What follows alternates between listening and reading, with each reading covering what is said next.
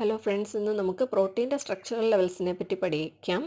നമുക്കറിയാം, പ്രോട്ടീൻ എന്ന് പറഞ്ഞാൽ ഒന്നോ അതിലധികമോ പോളിപെപ്റ്റൈഡ് ചെയിനുകൾ അടങ്ങുന്ന വലിയ ബയോമോളിക്യൂൾസ് ആണ്. അപ്പോൾ ഈ പ്രോട്ടീന് നമ്മുടെ ബോഡിയിൽ ഒരുപാട് ഫങ്ഷൻസ് ചെയ്യാനുണ്ട്. അങ്ങനെ ചെയ്യണമെങ്കിൽ അതിന് പോളിപെപ്റ്റൈഡ് ആയി തന്നെ എക്സിസ്റ്റ് ചെയ്താൽ പറ്റുകയില്ല. പിന്നെയോ ആ പോളിപെപ്റ്റൈഡിനെ ഫോൾഡ് ചെയ്ത് റീമോഡൽ ചെയ്ത് ഒരു സ്റ്റേബിളായിട്ടുള്ള സ്ഥിരതയുള്ള ഒരു 3 ഡയമെൻഷണൽ സ്ട്രക്ചർ ആയാൽ മാത്രമേ അതിന് ഒരു ആക്റ്റീവ് സൈറ്റ്, ഒരു ഫങ്ഷണൽ സൈറ്റൊക്കെ ഉണ്ടായി അതിന് നമ്മുടെ ബോഡിയിൽ എന്തെങ്കിലും ഒരു ഫങ്ഷൻ ചെയ്യാൻ പറ്റുകയുള്ളൂ. അപ്പോൾ പ്രോട്ടീനെ ആക്റ്റീവാക്കി എടുക്കാൻ ഒരു പോളിപെപ്റ്റൈഡ് ചെയിനിൽ നിന്നും പ്രോട്ടീനിലേക്കുള്ള പോളിപെപ്റ്റൈഡ് ചെയിനിൻ്റെ ട്രാൻസ്ഫർമേഷനെയാണ് പ്രോട്ടീൻ്റെ സ്ട്രക്ചറൽ ലെവൽസ് എന്നതുകൊണ്ട് അർത്ഥമാക്കുന്നത്.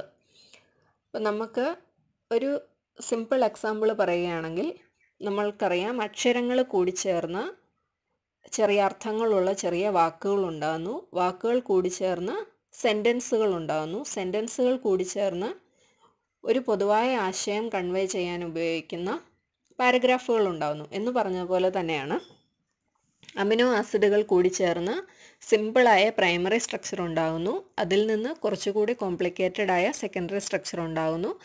സെക്കൻഡറി സ്ട്രക്ചറിൻ്റെ റീഅറേഞ്ച്മെൻറ്റ് കൊണ്ട് ടെർഷ്യറി സ്ട്രക്ചർ ഉണ്ടാകുന്നു. ഇവിടെ പ്രോട്ടീൻ്റെ അല്ലെങ്കിൽ പോളിപെപ്റ്റൈഡിൻ്റെ കണ്ടൻറ്റിന് യാതൊരു വ്യത്യാസവും വരുന്നില്ല. പോളിപെപ്റ്റൈഡ് എന്ത് അമിനോ ആസിഡുകൾ കൊണ്ട് തന്നെയാണോ ഉണ്ടാക്കിയിരിക്കുന്നത് അതേ അമിനോ ആസിഡ് തന്നെയാണ് പ്രൈമറി സ്ട്രക്ചറിലും സെക്കൻഡറി സ്ട്രക്ചറിലും ടെർഷ്യറി സ്ട്രക്ചറിലും ഉണ്ടാകുന്നത്. പക്ഷേ ഇവിടെ വ്യത്യാസം വരുന്നത് സ്ട്രക്ചറിൻ്റെ അറേഞ്ച്മെൻറ്റിലാണ്. ഇവിടെ ഈ ചിത്രത്തിൽ നിങ്ങൾ കാണുന്നത് പോലെ തന്നെ പ്രൈമറി സ്ട്രക്ചർ എന്ന് പറഞ്ഞാൽ ഒരു സ്ട്രെയിറ്റ് ചെയിനായിട്ടുള്ള പോളിപെപ്റ്റൈഡ് ചെയിനാണ്. ആ സ്ട്രെയിറ്റ് ചെയിൻ സെക്കൻഡറി സ്ട്രക്ചറിൽ വരുമ്പോൾ വളയുകയും പൊളയുകയും ഒക്കെ ചെയ്യുന്നത് നമുക്ക് കാണാം. ടെർഷ്യറി സ്ട്രക്ചറിലാകട്ടെ ഈ വളഞ്ഞു പൊളഞ്ഞ സെക്കൻഡറി സ്ട്രക്ചർ അതിൽ തന്നെ വീണ്ടും മടക്കുകളും കുഴിവുകളും ഒക്കെ ഉണ്ടായി പുതിയ വേറൊരു 3 ഡയമെൻഷണൽ സ്ട്രക്ചറിലേക്ക് വരുന്നു. ഈ ടെർഷ്യറി സ്ട്രക്ചറിന് മാത്രമാണ് ഒരു ഫങ്ഷണൽ പ്രോട്ടീനായി വർക്ക് ചെയ്യാൻ പറ്റുകയുള്ളൂ. അപ്പോൾ ഒന്നിലധികം ടെർഷ്യറി സ്ട്രക്ചറുകൾ ഒന്നിച്ച് വരുന്ന സ്ട്രക്ചറിനെ ക്വാട്ടർണറി സ്ട്രക്ചർ എന്ന് പറയുന്നു. അപ്പോൾ നമുക്ക് വിശദമായി ഓരോ സ്ട്രക്ചറും പഠിക്കാം. പ്രോട്ടീൻ്റെ സ്ട്രക്ചറിലേക്ക് പോകുന്നതിന് മുന്നേ നമുക്ക് അമിനോ ആസിഡിൻ്റെ സ്ട്രക്ചർ ഒന്ന് റിഫ്രഷ് ചെയ്യേണ്ടതായിട്ടുണ്ട്. ഇവിടെ ഈ ബ്ലാക്ക് കളറിൽ കാണുന്ന സ്ക്വയറിൽ നിങ്ങൾക്ക് കാണാം അമിനോ ആസിഡിൻ്റെ സ്ട്രക്ചർ എന്താണെന്ന്. അമിനോ ആസിഡിന് ഒരു സെൻട്രൽ കാർബൺ ആറ്റം ഉണ്ട്. ആ കാർബൺ ആറ്റത്തിലേക്ക് 4 ഗ്രൂപ്പുകൾ കണക്ട് ചെയ്തിരിക്കുകയാണ്. ആദ്യത്തേതൊരു NH2 അമിനോ ആസിഡിൻ്റെ ക്യാരക്ടറിസ്റ്റിക് ഗ്രൂപ്പായ NH2 അമിനോ ഗ്രൂപ്പ്. മറ്റേ ഗ്രൂപ്പ് ഇനി അതുപോലെ തന്നെ ഒരു ക്യാരക്ടറിസ്റ്റിക് ഗ്രൂപ്പായ COOH അല്ലെങ്കിൽ acid group. Third group hydrogen ആണ്. ഫോർത്ത് ഗ്രൂപ്പ് നമുക്ക് പ്രോട്ടീൻ്റെ സ്ട്രക്ചറൽ ഫോർമേഷനിൽ വളരെ ഇമ്പോർട്ടൻ്റ് ആയിട്ടുള്ള ഗ്രൂപ്പാണ് R ഗ്രൂപ്പ്. അപ്പോൾ ഈ R എന്ന് പറയുന്ന റാഡിക്കൽ ഗ്രൂപ്പാണ്. ഈ മറ്റു 3 ഗ്രൂപ്പുകളും എല്ലാ അമിനോ ആസിഡുകളിലും നമ്മൾ പ്രോട്ടീനോജനിക് ആയിട്ടുള്ള 20 അമിനോ ആസിഡുകളിലും മറ്റു 3 ഗ്രൂപ്പുകളും സെയിം ആയിരിക്കും. R ഗ്രൂപ്പിന് മാത്രമേ വ്യത്യാസം വരുന്നുള്ളൂ. അതുകൊണ്ട് തന്നെ ഒരു അമിനോ ആസിഡിൻ്റെ ഐഡൻറ്റിറ്റി, പൊളാരിറ്റി, അമിനോ ആസിഡിൻ്റെ സൈസ് ഇതെല്ലാം ഡിറ്റർമൈൻ ചെയ്യുന്നത് ആരാണ്? R ഗ്രൂപ്പാണ്. അപ്പോൾ ഇവിടെ സൈഡിൽ ഫിനൈൽ അലാനിൻ്റെയും അലാനിൻ്റെയും സ്ട്രക്ചർ കൊടുത്തിട്ടുണ്ട്. നിങ്ങൾക്കറിയാം, നിങ്ങൾക്കിവിടെ നോക്കുമ്പോൾ മനസ്സിലാവും R ഗ്രൂപ്പ് ഒഴിച്ച് ബാക്കിയെല്ലാം സെയിം ആണ്. പിന്നെ ഞാൻ റെഡ് കളറിൽ കാണിച്ചിരിക്കുന്നത് സെൻട്രൽ കാർബൺ ആറ്റമാണ്. അതിനോട് ചേർന്നുള്ള മറ്റു 3 ഗ്രൂപ്പുകളും സെയിം ആണ്. R ഗ്രൂപ്പ് അലാനിനിൽ ഒരു CH3 എന്നുള്ള സ്മോൾ R ഗ്രൂപ്പുള്ള അലാനിനെയും നിങ്ങൾക്ക് കാണാം. ബൾക്കി ആയുള്ള ഫിനൈൽ ഗ്രൂപ്പ് അറ്റാച്ച് ചെയ്തിരിക്കുന്ന ഫിനൈൽ അലാനിനെയും കാണാം. അപ്പോൾ R ഗ്രൂപ്പിൻ്റെ സൈസും അതിൻ്റെ പൊളാരിറ്റിയും എല്ലാം ഒരു അമിനോ ആസിഡ് സ്ട്രക്ചറിൽ ഒരുപാട് സ്വാധീനം ചെലുത്തും. അമിനോ ആസിഡിൻ്റെ പ്രൈമറി സ്ട്രക്ചറൽ ലെവലിൽ അമിനോ ആസിഡ് പോളിപെപ്റ്റൈഡ് ആയിട്ട് തന്നെയാണ് എക്സിസ്റ്റ് ചെയ്യുന്നത്. ഇതിനകത്ത് നമുക്ക് N ടെർമിനൽ എന്ന് പറയുന്നത് NH2 എന്നാണ് അമിനോ ആസിഡ് സ്റ്റാർട്ട് ചെയ്യുന്നത് അല്ലേ. അപ്പോൾ NH2 സ്റ്റാർട്ട് ചെയ്യുന്ന ഫസ്റ്റ് അമിനോ ആസിഡിനെ N ടെർമിനലിൽ ലൊക്കേറ്റ് ചെയ്യാം. ലാസ്റ്റ് അമിനോ ആസിഡ്, അവസാനത്തെ അമിനോ ആസിഡ് COOH എന്ന് തന്നെയാണ് എക്സിസ്റ്റ് ചെയ്യുന്നത്. കാരണം അതിന് അപ്പുറത്തേക്ക് അതുമായിട്ട് കണക്ട് ചെയ്യാൻ ഒരു NH2 ഉണ്ടെങ്കിൽ മാത്രമേ അതൊരു CONH ബോണ്ട് ഉണ്ടാക്കുകയുള്ളൂ, അല്ലെങ്കിൽ അത് COH തന്നെയായിട്ട് എക്സിസ്റ്റ് ചെയ്യും. അപ്പം അങ്ങനെയുള്ള അമിനോ ആസിഡുകൾ ഒന്നിച്ച് വന്നിരിക്കുകയാണ്. അമിനോ ആസിഡുകൾ തമ്മിൽ കണക്ട് ചെയ്തിരിക്കുന്ന ബോണ്ട് എന്താണ്? Peptide bond, CONH ബോണ്ടാണ്. നമുക്ക് പ്രൈമറി സ്ട്രക്ചറൽ ലെവലിൽ പ്രോട്ടീനെ പറ്റി നമ്മൾക്ക് ഇത്രയും അറിയാൻ പറ്റും.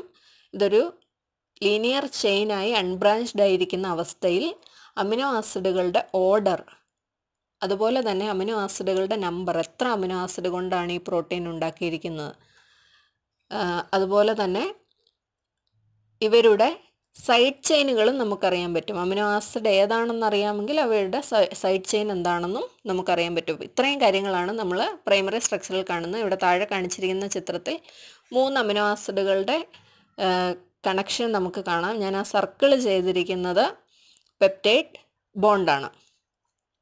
അപ്പോൾ താഴേക്ക് തള്ളി നിൽക്കുന്ന R ഗ്രൂപ്പുകളെയും നിങ്ങൾക്ക് കാണാം. സെക്കൻഡറി സ്ട്രക്ചറിലേക്ക് വരുമ്പോഴേക്കും ഈ പ്രൈമറി സ്ട്രക്ചർ റീമോഡൽ ചെയ്യപ്പെടുന്നു. 2 തരത്തിലാണ് ഇത് റീമോഡൽ ചെയ്യപ്പെടുന്നത്. ഒന്ന്, ഒരു കോയിലായി ഈ പ്രൈമറി സ്ട്രക്ചറിന് റീമോഡൽ ചെയ്യപ്പെടാൻ പറ്റും. ചില ഭാഗങ്ങൾ, പ്രൈമറി സ്ട്രക്ചറിൻ്റെ ചില ഭാഗങ്ങൾ നമ്മുടെ പേനയിലൊക്കെ ഇടുന്ന സ്പ്രിങ് പോലെ കോയിലായി രൂപപ്പെടുന്നു. അതേത് ഭാഗങ്ങളാണ് അങ്ങനെ കോയിലായി രൂപപ്പെടുന്നതെന്ന് ചോദിച്ചാൽ, നമ്മളിപ്പോൾ കണ്ട അലാനിൻ, മെത്തിയോണിൻ, ലൂസിൻ തുടങ്ങിയ അമിനോ ആസിഡുകൾക്ക് വളരെ ചെറിയ R ഗ്രൂപ്പ്സ് ആണുള്ളത്. നമ്മൾ കണ്ടു, കമ്പാരിറ്റീവ്ലി ചെറിയ R ഗ്രൂപ്പാണുള്ളത്.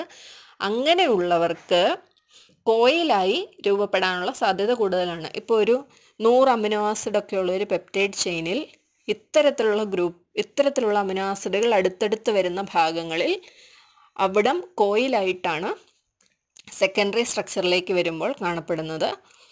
ഇനി വലിയ R ഗ്രൂപ്പുകൾ, നമ്മൾ ഫിനൈലലാനിനെ കണ്ടു, അതിൻ്റെ വളരെ ബൾക്കി ആയിട്ടുള്ള R ഗ്രൂപ്പ് ഉണ്ട്. അതുപോലെ തന്നെ ടൈറോസിൻ, ട്രിപ്റ്റോഫാൻ തുടങ്ങിയ bulky R groups, aromatic R groups ഉള്ളവരിൽ അവരെ പ്ലീറ്റ്സ് ആയിട്ടാണ് കാണുന്നത്. പ്ലീറ്റ്സ് എന്ന് പറഞ്ഞാൽ ഞൊറിവുകൾ. നമ്മൾ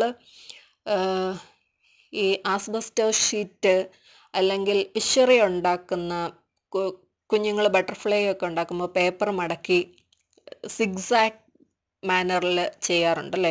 അപ്പം ആ ഒരു ഷേപ്പിൽ കാണുന്ന ഒരു ഫോർമേഷനും വലിയ R ഗ്രൂപ്പുള്ള അമിനോ ആസിഡുകൾ ചെയ്യാറുണ്ട്. അതിനെ പറയുന്നതാണ് ബീറ്റ പ്ലീറ്റഡ്. അപ്പം ഇങ്ങനെ വരുന്ന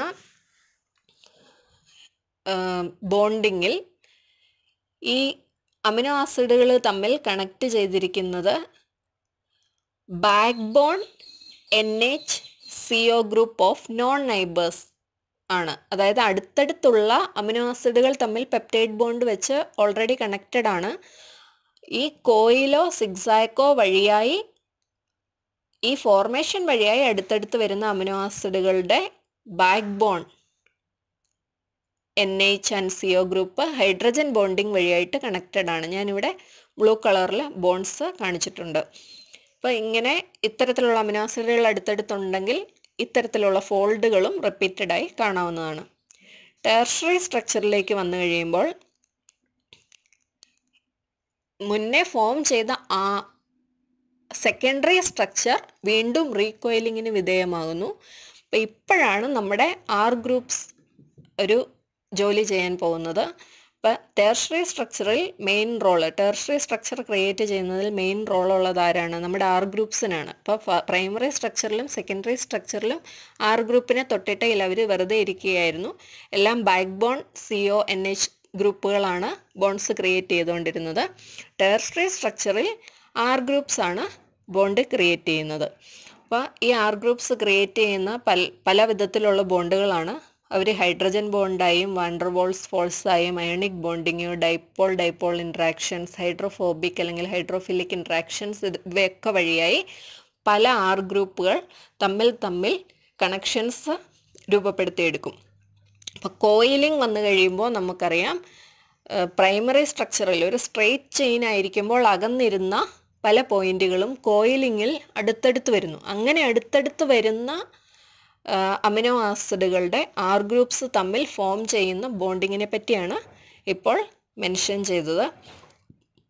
സിസ്റ്റീൻ എന്ന അമിനോ ആസിഡുകൾ അടുത്തടുത്ത് വരികയാണെങ്കിൽ സിസ്റ്റീനിൽ സൾഫർ ആറ്റംസ് ഉള്ളതുകൊണ്ട് അവർ തമ്മിൽ ഒരു കോവാലന്റ് ബോണ്ടിങ്, ഡൈസൾഫൈഡ് ബ്രിഡ്ജസും ക്രിയേറ്റ് ചെയ്യപ്പെടാറുണ്ട്. അപ്പോൾ ആ ബോണ്ട് വളരെ സ്ട്രോങ് ആയതുകൊണ്ട് സിസ്റ്റീനുള്ള അമിനോ ആസിഡുകൾ പൊതുവെ സിസ്റ്റീനുള്ള ടെർഷ്യറി സ്ട്രക്ചേഴ്സ് പൊതുവെ വളരെ സ്ട്രോങ് ആയിരിക്കും.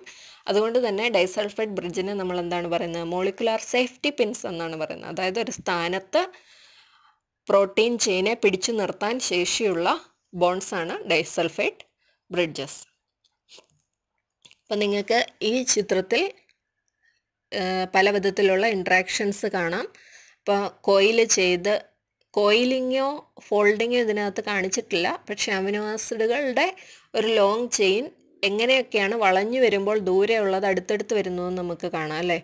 അപ്പം സ്ട്രെയിറ്റ് ആയിട്ട് വെച്ചിരിക്കുകയായിരുന്നെങ്കിൽ അകന്നിരിക്കാമായിരുന്ന പല പോയിൻറ്റ്സും ചുരുണ്ട് കേൾ ചെയ്ത് വരുമ്പോൾ അടുത്തടുത്ത് വരുന്നുണ്ട്. അങ്ങനെ അടുത്തടുത്ത് വരുന്നവരുടെ സൈഡ് ഗ്രൂപ്പ്സ് തമ്മിലാണ് ഇൻ്ററാക്ഷൻസ് നടക്കുന്നത്. ഹൈഡ്രോഫോബിക് ഇൻട്രാക്ഷൻസും ഹൈഡ്രോഫിലിക് ഇൻട്രാക്ഷൻസും പ്രോട്ടീൻ്റെ സ്ട്രക്ചറിൽ ഒരു വലിയ പങ്ക് വഹിക്കുന്നുണ്ട്. എന്താണെന്ന് ചോദിച്ചാൽ, പ്രോട്ടീൻ എന്നുള്ളത് സെല്ലിൻ്റെ ഉള്ളിൽ സെല്ലുലാർ ഫ്ലൂയിഡ് അല്ലെങ്കിൽ സൈറ്റോപ്ലാസത്തിൽ ഒരു അക്വസ് ഒരു മീഡിയത്തിൽ ഇരിക്കേണ്ടതാണ്. അപ്പോൾ സൈറ്റോപ്ലാസത്തിൽ അക്വസ് മീഡിയത്തിൽ ഇരിക്കേണ്ടത് കൊണ്ട് ചില സൈഡ് ചെയിൻസ് വാട്ടർ ഹെയ്റ്റിംഗ് ആയിട്ടുള്ള സൈഡ് ചെയിൻസ് ഉണ്ട്, അല്ലെങ്കിൽ ഹൈഡ്രോഫോബിക് ആയിട്ടുള്ള സൈഡ് ചെയിൻസ് ഉണ്ട്. അവർ തമ്മിൽ പ്രോട്ടീൻ ചെയിൻ്റെ ഉള്ളിലേക്ക് ഓറിയൻറ്റ് ചെയ്ത് തമ്മിൽ കണക്ഷൻസ് ഉണ്ടായി ഒരിക്കലും വാട്ടറിനോട് എക്സ്പോസ് ചെയ്യപ്പെടാത്തതുപോലെ അവർ ഇരിക്കും. ഇപ്പം ഒരു ബോളായി പ്രോട്ടീൻ ചുരുണ്ടു എന്ന് നമ്മൾ വിചാരിക്കുകയാണെങ്കിൽ ബോളിൻ്റെ ഉള്ളിലേക്കായിരിക്കും ഹൈഡ്രോഫോബിക് ഇൻട്രാക്ഷൻസ് കാണിക്കുന്ന amino acid side chains R chains focus ചെയ്യുക. അതേസമയം ഹൈഡ്രോഫിലിക് ഇൻട്രാക്ഷൻസ് കാണിക്കുന്ന സൈഡ് ചെയിൻസ് ആകട്ടെ ബോളിന് വെളിയിലേക്കായിരിക്കും ആർ ഗ്രൂപ്പ്സ് സ്പ്രെഡ് ചെയ്യുക. അപ്പോൾ ഇങ്ങനെ ആർ ഗ്രൂപ്പ്സിൻ്റെ സ്പ്രെഡിങ്ങും അതിൻ്റെ വലിപ്പവും ഒക്കെ തമ്മിലുള്ള വ്യത്യാസം കൊണ്ട് പ്രോട്ടീൻ എവിടെ ചുരുളുന്നു എവിടെ വളയുന്നു എന്നുള്ളത് അവർ ഡിസൈഡ് ചെയ്യും. അപ്പോൾ ഒരു ടെർഷ്യറി സ്ട്രക്ചറിൽ ഏറ്റവും ഇമ്പോർട്ടൻ്റ് ആയിട്ട് സ്വാധീനം ചെലുത്തുന്ന ഗ്രൂപ്പ് ആർ ഗ്രൂപ്പാണ്.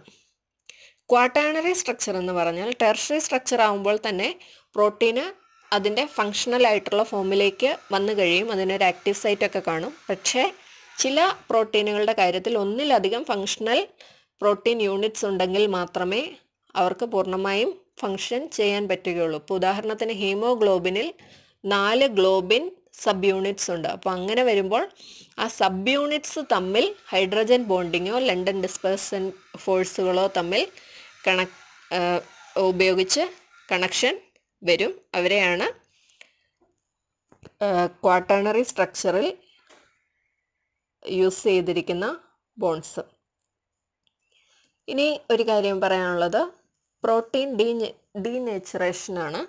പ്രോട്ടീൻ ഡീനേച്ചറേഷൻ എന്ന് പറഞ്ഞാൽ എന്താണ്? പ്രോട്ടീന് ടെർഷ്യറി സ്ട്രക്ചറോ ക്വാട്ടേണറി സ്ട്രക്ചറോ അക്വയർ ചെയ്ത് കഴിയുമ്പോൾ പ്രോട്ടീൻ അതിൻ്റേതായ ഒരു നേച്ചർ, ഒരു സ്വഭാവം വന്നു കഴിഞ്ഞു, അത് ഫങ്ഷണലായി കഴിഞ്ഞു. അപ്പോൾ ഇങ്ങനെ ഫങ്ഷണലായുള്ള ഒരു പ്രോട്ടീന് അത് ഫങ്ഷണലാകാൻ സഹായിച്ചത് എന്താണ്? അതിൻ്റെ പ്രൈമറി സ്ട്രക്ചർ അല്ല. പ്രൈമറി സ്ട്രക്ചർ എപ്പോഴും എക്സിസ്റ്റിംഗ് ആയിരുന്നു. പിന്നെയോ പ്രൈമറി സ്ട്രക്ചറിൻ്റെ മോഡിഫൈഡ് വെർഷനായ സെക്കൻഡറിയോ ടെർഷ്യറിയോ സ്ട്രക്ചേഴ്സാണ്. പക്ഷേ ഹീറ്റോ അൾട്രാവയലറ്റ് റേസ് കെമിക്കൽസ് തുടങ്ങിയ എക്സ്റ്റേണൽ ഏജൻസ് കാരണം ഈ സെക്കൻഡറി ടെർഷ്യറി സ്ട്രക്ചേഴ്സ് ഡിസ്ട്രോയ് ചെയ്യപ്പെടാൻ സാധ്യതയുണ്ട്. അപ്പം പ്രൈമറി സ്ട്രക്ചറിനൊന്നും സംഭവിക്കുന്നില്ല, പക്ഷേ സെക്കൻഡറിയും ടെർഷ്യറിയും സ്ട്രക്ചേഴ്സ് ഫോം ചെയ്യാൻ കാരണമായ ബോണ്ടിങ്സ് ബ്രേക്ക് ചെയ്യപ്പെടുന്നു. അപ്പം അങ്ങനെ ബോണ്ടിങ്സ് ബ്രേക്ക് ചെയ്ത് കഴിയുമ്പോൾ നമ്മൾ കെട്ടിവെച്ചിരിക്കുന്ന ഒരു വൂൾ ബോൾ അല്ലെങ്കിൽ ഒരു കയറിൻ്റെ കെട്ടുകൾ പൊട്ടിച്ചു കഴിഞ്ഞാൽ കയറ് വീണ്ടും ലൂസാവും. അപ്പോൾ എന്ന് പറഞ്ഞ പോലെ തന്നെ പ്രോട്ടീൻ വീണ്ടും പഴയ പോളിപെപ്റ്റൈഡ് ചെയിനിലേക്ക് വരും. ഇപ്പോൾ പ്രോട്ടീൻ ഫങ്ഷണൽ അല്ലാതെയാവും.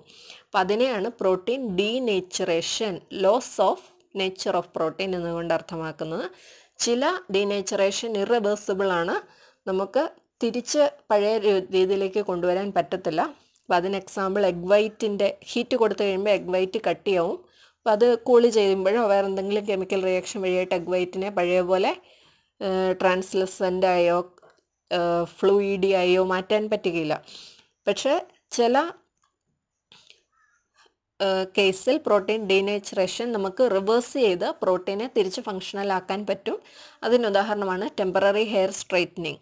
ടെമ്പററി ആയിട്ട് ഹെയർ സ്ട്രൈറ്റൻ ചെയ്തുള്ളൂ എങ്കിൽ കെരാറ്റിനിലെ അയോണിക് ബോൺസ് അത് ജസ്റ്റ് ബ്രേക്ക് ചെയ്തിട്ടേ കാണത്തുള്ളൂ. അപ്പോൾ കുറച്ച് കാലം കഴിയുമ്പോൾ കെരാറ്റിൻ വീണ്ടും അയോണിക് ബോൺസ് ഫോം ചെയ്യുകയും അങ്ങനെ ഹെയർ സ്ട്രൈറ്റൻ ചെയ്തിരുന്ന ഹെയർ തിരിച്ച് കേളി ചെയ്യുകയും ചെയ്യും. അപ്പോൾ ഇന്നത്തെ ക്ലാസ്സിൽ നമ്മൾ ഇത്രയുമാണ് പഠിച്ചത്. നിങ്ങൾക്ക് എന്തെങ്കിലും ഡൗട്ട്സ് ഉണ്ടെങ്കിൽ നിങ്ങൾ ചോദിക്കുക. ബാക്കി നമുക്ക് ഇനിയുള്ള ക്ലാസ്സിൽ ഡിസ്കസ് ചെയ്യാം. അപ്പോൾ താങ്ക് യു.